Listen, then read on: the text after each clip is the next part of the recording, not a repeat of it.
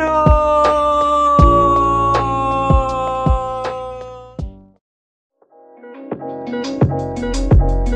What's going on, guys? It's Marcus back here again with Lowtori.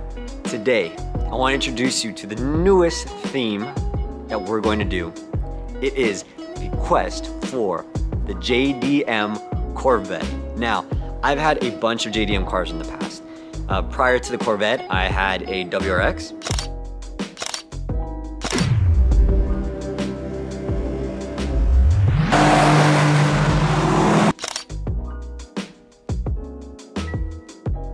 I also used to drive a G37S.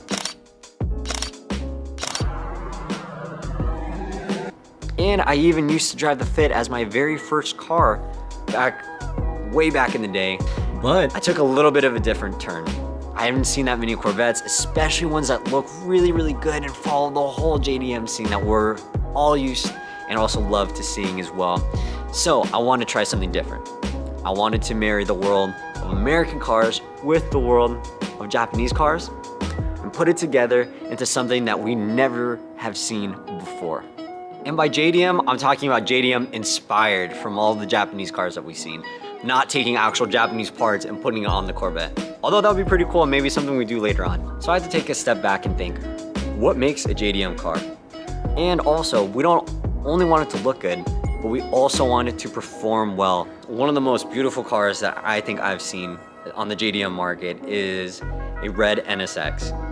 And they just are a classic look. They look great. They perform great. They sound great.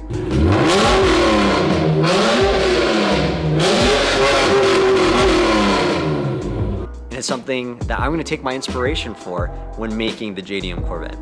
And I've boiled it down into 3 different areas that I personally believe make up a JDM car. 1, you have to have stance. That's just the name of the game. You know you're gonna have to have it, right? You have to be low. If you're not, then it's hard to count it. It's hard to count it, right? So I'm gonna need to find a way to make my car a lot lower. Some of you have already seen the how to lower your Corvette video, or how to stance your Corvette video.